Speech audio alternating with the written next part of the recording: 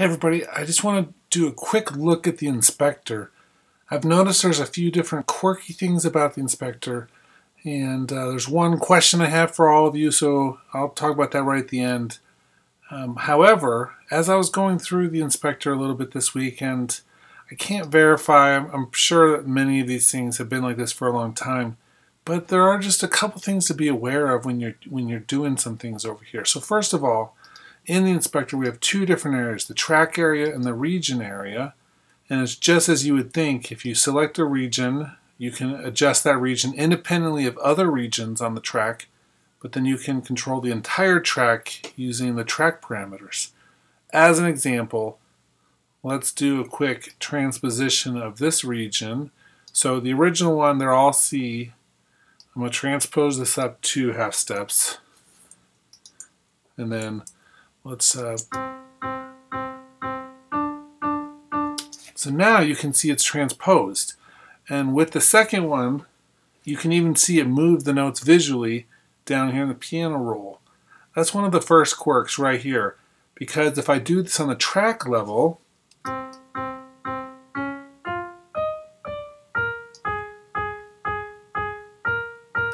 you'll see that it does not move them visually here, but the region-based one does. So I don't understand why that would be any different, but it is. So one of them shows and the other one doesn't. So that's the first thing. Another thing is that I wish we had a little bit better overall track quantization. So you can see we don't have any quantization for the old track, but we can select the header and do quantize. Now, check this out. If I quantize the first one to, say, half notes, the second one to eighth notes, we can have different quantization on the same track. So I kind of get that. Regions may have different needs. But one thing to keep in mind is that if you deselect all of your regions, you can actually see that the region switches to MIDI through, which means that now all of this applies to whatever you record next. So for instance, if you know you're going to be putting 16th note quantization on a track, here, let's do this.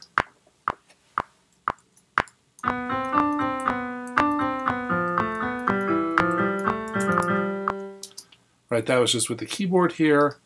This region now has that quantization on it.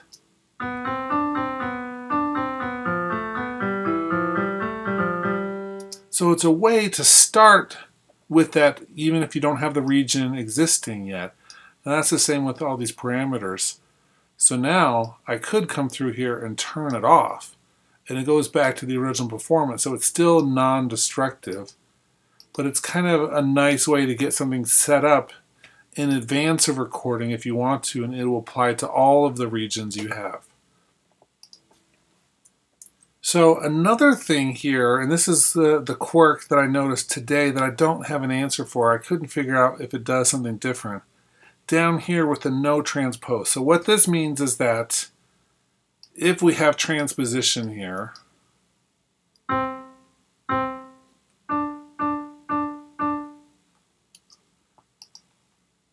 and one of these regions has the no transposition, and this one has the 2 half steps, that's fine. We can click no transpose,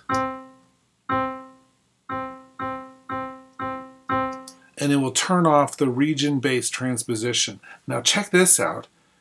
No transpose. If we turn up the track transposition,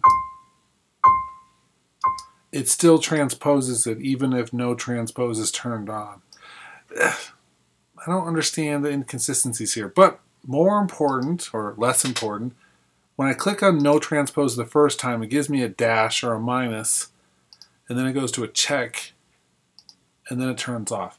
Does anyone watching understand what that's about? I couldn't figure out anything. It doesn't ever sound different. It doesn't seem to do anything there. Now, I haven't looked to see if it's a score editor or something else, but just right off the bat, I couldn't find anything. There's nothing in the documentation. So if you know what those do, please comment below and let me know. Okay, again, just a couple quirks about these that maybe you need to be aware of, maybe you don't, but I thought were interesting enough to share. Anyway, hope you're having a great day, and I will see you next time.